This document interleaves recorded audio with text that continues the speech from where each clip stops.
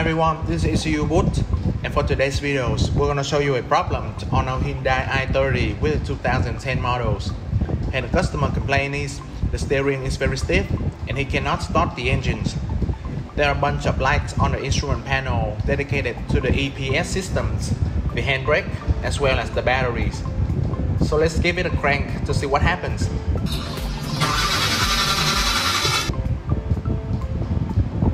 As you can see, the problem is confirmed. We have no crank and it's very hard to steer. And one more thing, as you may notice, the gear light on the dashboard is sometimes went missing. With that being said, let's diagnose this car together.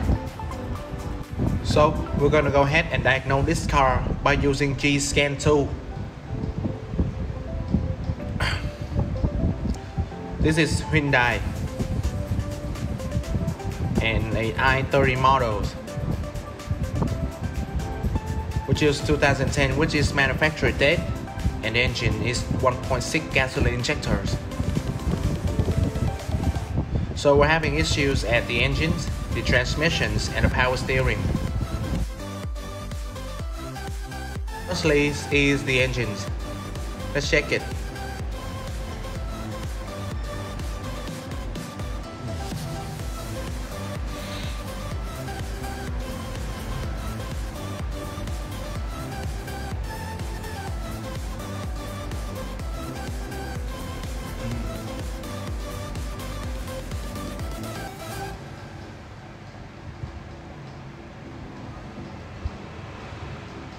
Oh, as you can see, we cannot communicate with our engines.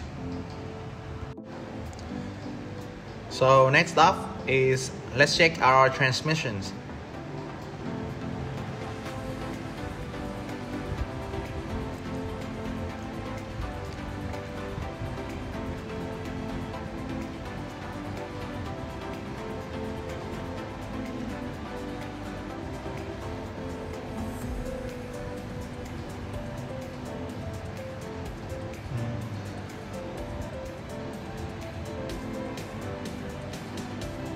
So we also cannot communicate with our transmissions.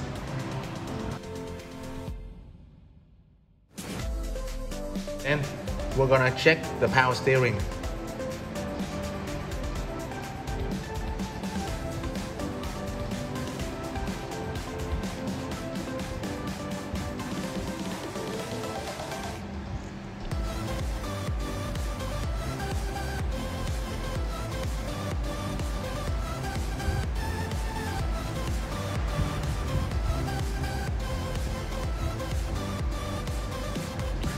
Right, we still cannot connect with our power steering as well.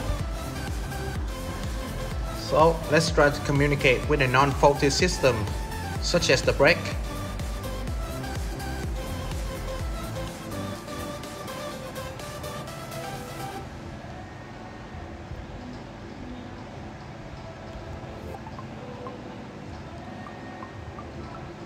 Oh, so obviously we connect to it.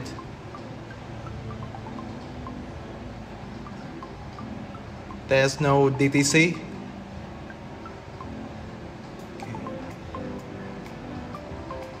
And this is the data list. So there is the all data list of these ABS control module. So to sum up, we cannot communicate with our engines, transmission, and power steering. Meanwhile, there's still connections with other systems. And to figure out the reason why, let's take a look at the wiring diagram. Okay, so this is the wiring diagram where it demonstrates all the CAN bus communication system of this vehicle. Pay attention to the data link connector M10. It uses pin 3 for CAN high and pin 11 for CAN low. You can see they're connected to the pressure monitoring module, the instrument cluster, and the EPS control module. And on the other hand, with the multi-purpose check connector E30, it also connects to the ECM, the Electronic Stability Program, which is the ESP, and the ABS through pin 9 and 17. As you already know, The CAN bus system has two 120 ohms resistor on each end to consume the energy that is left on the wire. This is the bottom end resistor, which is located in the IP junction box, and the top end resistor is situated inside the engine control module. With that being said, let's go ahead and measure the communication line of this CAN bus system.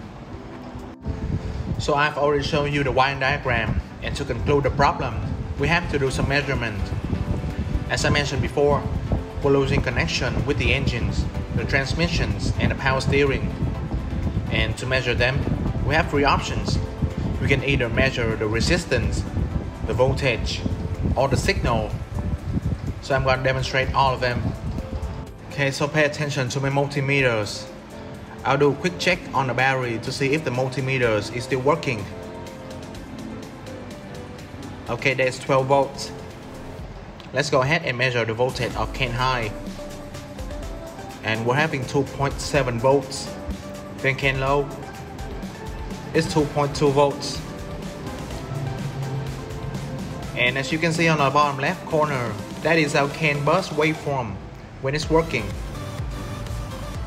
And to recap, we have already shown you the wiring diagram and some measurement methods. We also have the correct poles and the voltage is within spec. So the question is, where's the malfunctions? In the next videos, Ecuboot will help you to find out. If you have any problems or misunderstanding, feel free to contact us and we will help you as soon as possible. We really hope you enjoyed today's videos. Thanks for watching and see you next time.